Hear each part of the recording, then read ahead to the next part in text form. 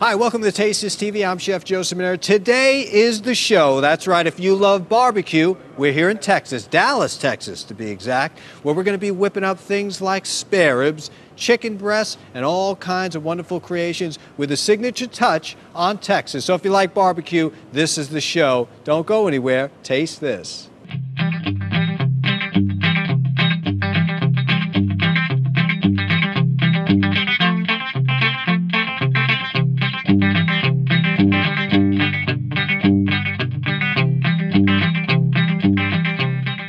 So I'm here with Shirley Bailey, old friend here of Taste This TV. You've been with us for a long time, Shirley. Hi, Joe. Always a pleasure.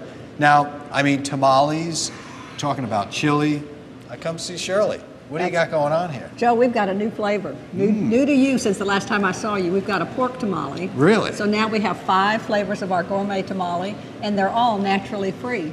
You know, and you know, Gluten-free. gluten-free too. Yes. You know, like we were talking about early on the show, and that's so important these days, is that people just have that intolerance to gluten. That's very true. And our chili and our queso are also gluten-free.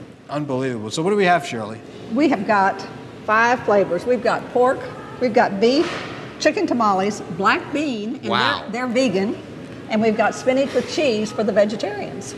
Unbelievable. Now, should I try one? I mean, you definitely I'd need like to to do try them that. all, but I'm just trying to All gather right. my thoughts and say which one can I taste without making a mess all over me. All right, Joe, how about a black bean? I got one right here in the I'm middle all of the black pot. bean for you. This is wonderful. Now, is there Would any you like me right? to take the corn husk off? I was just Because that's yeah, the okay. right way to eat it, Joe. You know, I did one show one time where I left the husk on because I seen it that way done in Mexico. Well, you wouldn't believe every holiday season we get a phone call and they'll say, you know, your tamales taste absolutely wonderful, but they're a little chewy. Really? And we say, did you take the husk off? Yeah, did you take the husk off? No. How could you eat the husk? I mean, that's like, Well, you can't. that's like eating hay. That's exactly right. How about some chili and queso? Yeah, I would on it? definitely. We have mixed our chili and our queso together for this, and it makes Wow. a wonderful tamale sauce and also a wonderful nacho sauce. Unbelievable. Try that, Let's Joe. see what we have. It's going to be hot, so be careful. Oh yeah, I love it hot. Mm. Wow. I got to say, you know, your tamales are definitely out of this world, and it's really tough to find a good chili. You put them both together, and we got a marriage made in heaven. I agree with you. And you know, they both come in boiling bags now, so it makes it real easy to Oh, so heat. in other words, you just take the bag out and just put it in Drop there? it in the boiling water. You can go from the freezer to your table Now, you know, in talking about 20 minutes. In 20 minutes, that's it. That's it. Now, the tamales itself, is it a homemade recipe? Is it something that you've been doing for a while? It is a homemade recipe. Back in the 80s, the whole idea was to come up with a healthy alternative for the traditional tamale. Wanted it to taste really good, but not have lard. We used vegetable shortening back in those days. And when trans fats became a real issue in the health industry, Yeah, it did. Yeah. we switched to an oil. So now our tamales are no trans fats. Well, I love it, Shirley, and I look forward to trying all your wonderful flavors. Thank Thanks you, for being Joe. on the show. Pleasure. Thanks for But we're having not me. finished yet because I'm still hungry. Let's head back over to the barbecue and eat. Taste this. That's right, everyone. Here in Texas, we do it big. I'm here with Chef Gerald today, and he's going to show you how it's done. Are y'all ready for some Texas barbecue? Woo!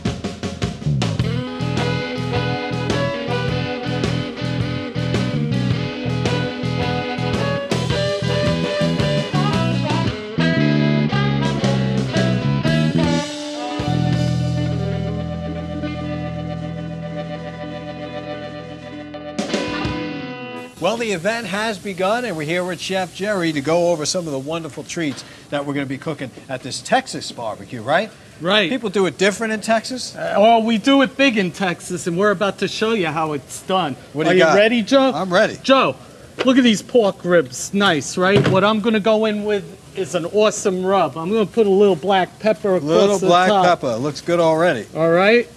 And you want to make sure it's Texas style, so we need some black pepper on it. And that's the Texas style. That's the Texas style. And then we want to make sure it's covered. Nice. Now, this is considered a dry rub, right? This is considered a dry rub, and that's the way it should be done, just like in Texas. And then we go with a season all over the top of we're it. cooking here in Texas now. We're I'm cooking. telling you. Then you want to make sure it's nice. Then you want to flip it over. You want to do the back side. Both sides with all this love and rubbing. Both sides. And you want to make sure your meat is rubbed good. Because let me tell you something, in Texas, we do it big. Do it big.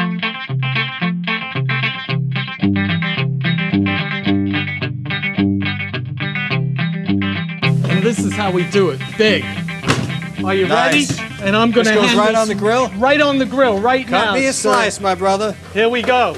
Chef Richard, take it away. There you go, Chef. Put that baby on the grill. Don't be so mean. What do we got next?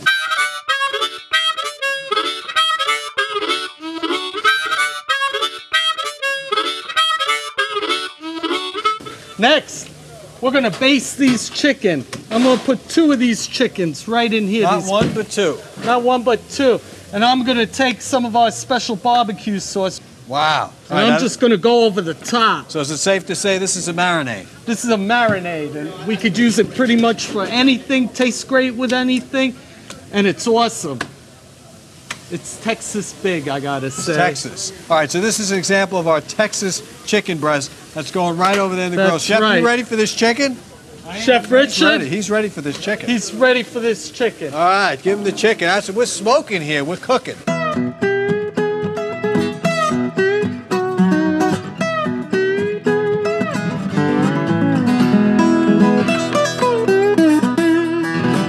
Now, up next, we got steak. Beautiful looking steak. I love it. Looks good. Awesome. Look at the marbling. This is Texas prime right here. Texas prime right here. Texas Woo! prime. And with prime steak, you want to do prime things. I'm going to go ahead and I'm going to do another dry rub Now, this is another dry on the steak. on the steak. Now, one more time, in Texas, do they do it big or small? We do it big in Texas. All Let right, me there's tell no you. joke about that. Dry rub going down with the salt, Salt looking good. and black pepper. Black pepper, you got it all going on here. Yep. And you know what? I'm going to hit it up. I'm going to change up a little bit with some of the marinade. Why? Because this stuff is proven to be really, really good today. All right, let's So I'm go. going to put some over He's the top changing of it that. up, folks. He's changing it up. Changing it up. Normally he's got a routine, but today it's changed. I see you rubbing it all over that. Oh, yeah.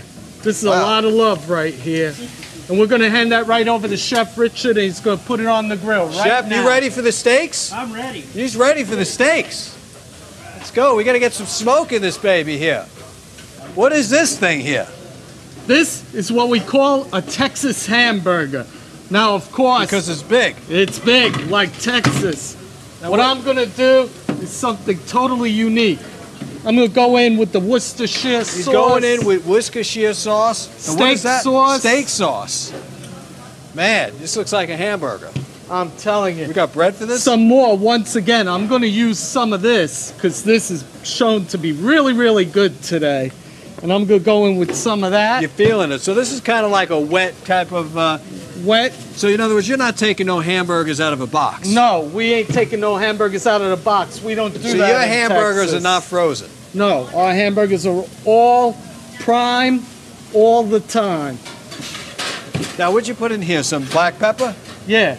Black pepper, salt, Worcestershire sauce. I see it. I love it. Now, I'm gonna the take whole that, thing is I'm get gonna- your hands in there dirty. You got to get your hands in there. Now, if you weren't wearing any like gloves, would you use your feet? Like the I would- old-time Italians with the wine. I don't know. Maybe you'd use your feet, but I wouldn't. I'd go ahead and get a pair of tongs or a spatula, and I'm going to make this burger. Now, that's a big, hefty portion. No, that's a big That's a hefty big portion. portion. Why? Because in Texas, we do it how big? Big. Real we big. do it real big. We're in Texas. You got to do it big. Chef, you ready for the burger? We're ready for that. He's Texas ready for the size burger. Pass him the burger. All right. Wow. Is that it? That's it. Look at it. He slaps it. Gets it down in there. I love it. Right there. Look at that. That's barbecue. Only in Texas. Wow. Those ribs again. Ah, there you go. That's what I'm talking about.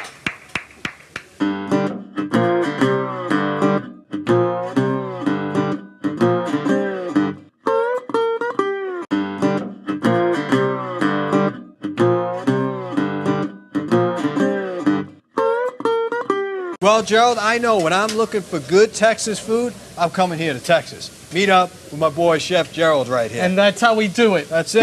Big in Texas. So I'm here with Todd Karp. Todd, how are you? How you doing, Joe? So now a little bit about tonight. We have people from all walks of life coming in to enjoy. Our distributor from Texas, our retail partners, and of course the gentleman here, which is my team, marketing team, and sales. Excellent. Excellent. Well, we got a lot of great people coming in, and it's our job to feed them right and make them feel good. And, you know, we picked the theme today of a tailgate, right? Absolutely. Relaxful. And very we wanted casual, that. very informal, very casual. Have people come in, enjoy themselves, just eat great food, your delights, Chef Joe. Thank you. Drink great beverages, and just all-out fun. Excellent. Todd Karp here. Todd, thank you so Thank you, much. Chef And Joe. we're really looking Appreciate forward it. to the event. More on the food and action coming straight away, so don't go anywhere. Taste this.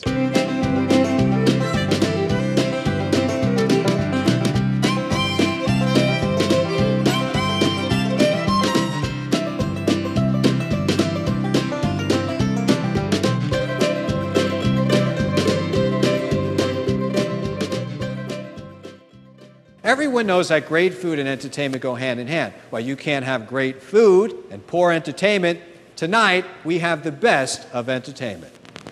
Burn the bridge, bet the sword, baby's coming home no more. Not for the life of me. Break the lock, post my bail, done my time, I'm out of jail. Not for the life of me.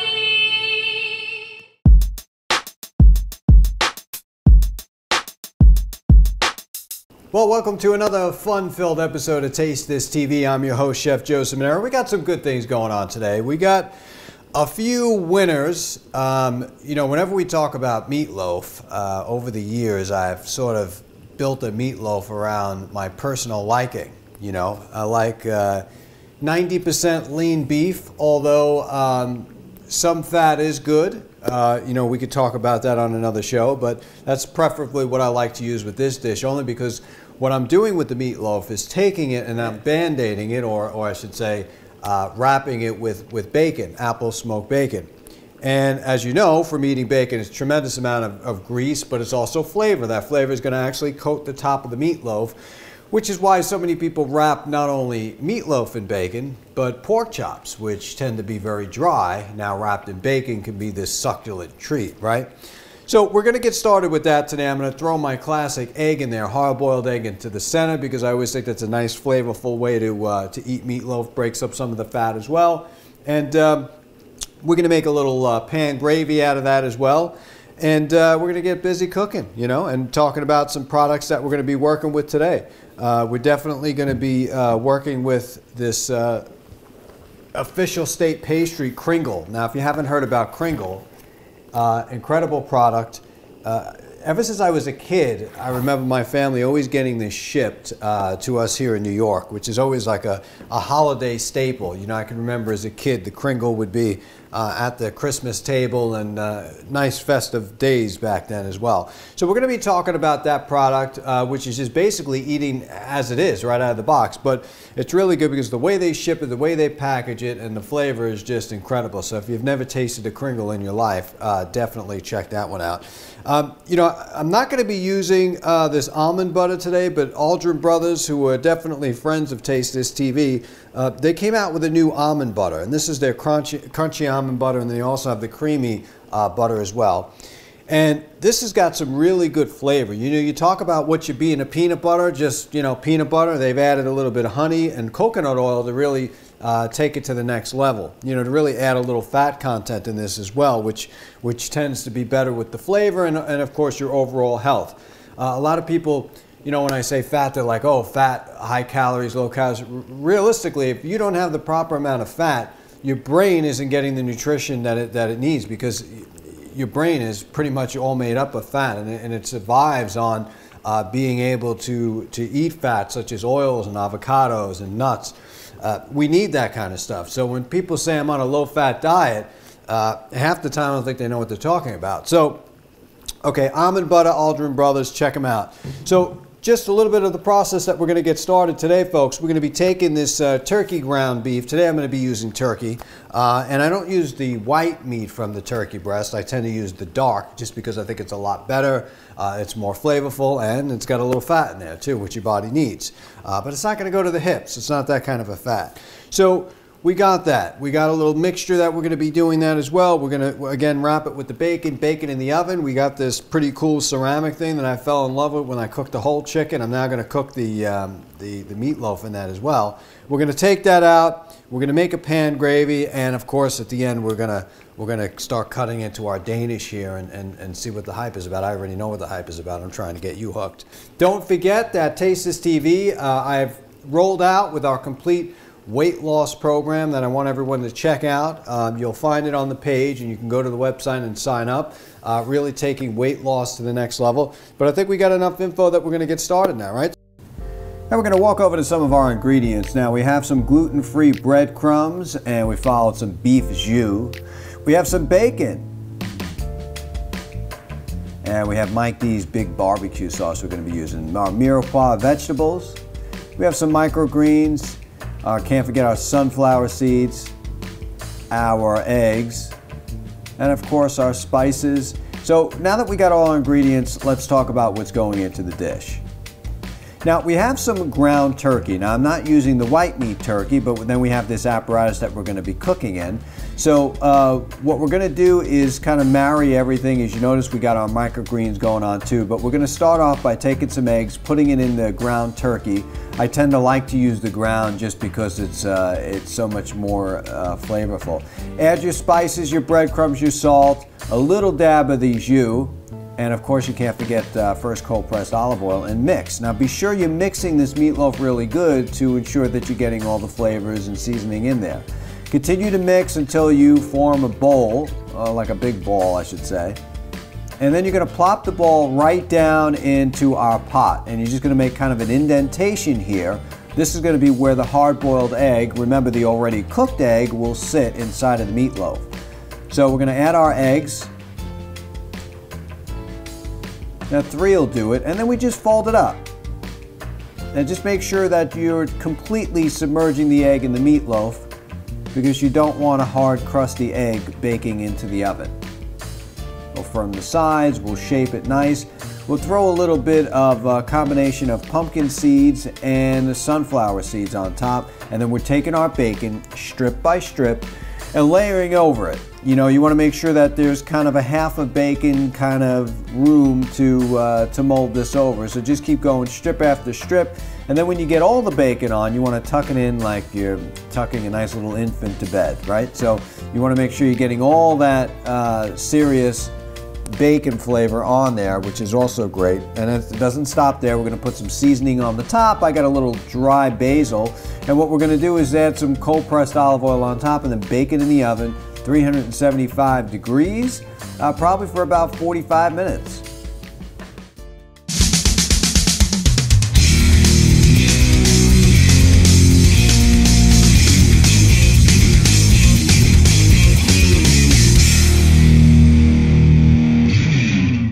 Next, we're going to get started on our gravy.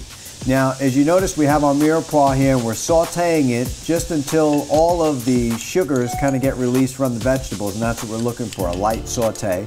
And then we're going to add some seasoning in there. And then we're going to take some of this gluten-free flour that I have. I chose to use gluten-free flour here today, folks, just because I am gluten-free most of the time, or I try to be 100% of the time, and this will help thicken it up, and you don't need to use white flour. So keep stirring that in after you have your seasoning, and then you want to throw your beef jus. Now you can do half chicken stock, half beef, it's fine. We're going to add that in, bring that baby to a boil. And when it starts to boil, you're going to notice it's going to thicken up.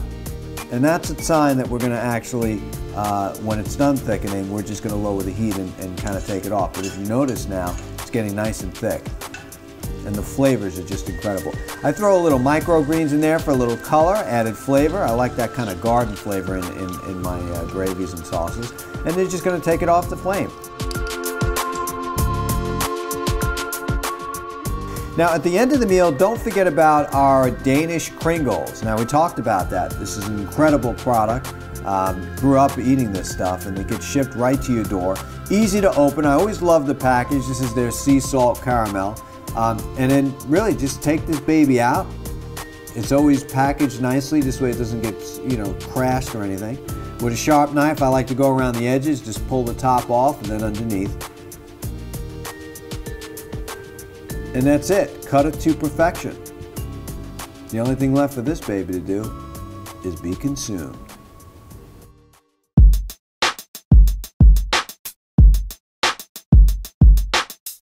All right, so now our meatloaf is ready.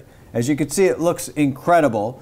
And you can slice it, leave it whole, take pictures, and make it last as long as you can, but I'm gonna eat this baby. And we can't forget that we're garnishing the top with our incredible microgreens. Look at how these babies grew. So this is day 8, and this baby has flourished. You know, could you imagine like 10 of these things on your rooftop, the 21st floor in New York City? Really good stuff, organic. I love it. Look at this. Really, really is coming up nicely. So we use this not only as a garnish, but of course, we're going to eat it. Well, thank you for watching this on the fun-filled episode of Taste This TV. I'm your host, Chef Joe Ciminera. Remember, there are no rules in cooking, and don't forget to subscribe to the channel, Taste This.